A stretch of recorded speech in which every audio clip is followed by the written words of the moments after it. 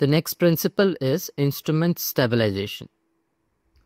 When we say instrument stabilization, it is how stable is the instrument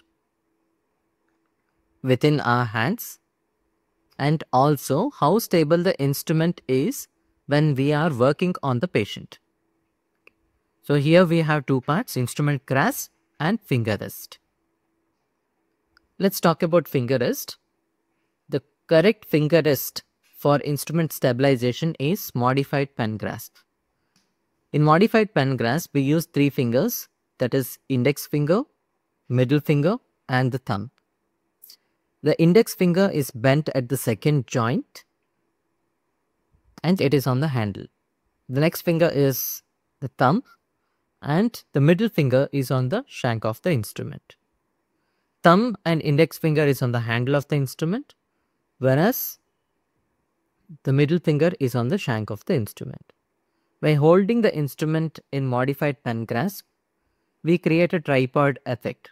It is the same effect as in a tripod, wherein the photographer uses to stabilize the camera, wherein here we use the same principle for stabilizing the instrument.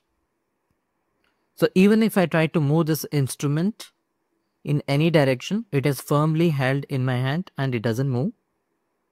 It doesn't get dislodged from my hand. So when we do the scaling, we would be exerting lateral pressure on the tooth surface.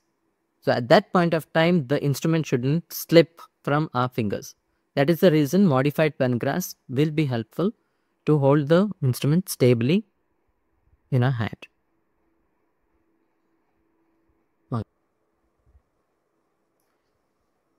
The next grasp which we use in periodontics is palm and thumb grasp.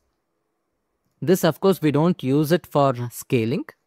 This grasp is held when we sharpen the instrument. In finger rest, further we can divide into intraoral finger rest and extraoral fulcrums. Intraoral finger rests are four: conventional, cross arch, opposite arch and finger on finger rest. Conventional finger rest is when we use adjacent tooth or adjacent area for establishing finger rest.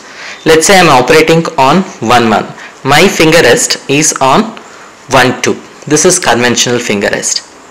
If I use the opposite side of the same arch, let's say I am doing scaling on the second quadrant, but my finger rest, open little wide, my finger rest is on the first quadrant. This is cross arch.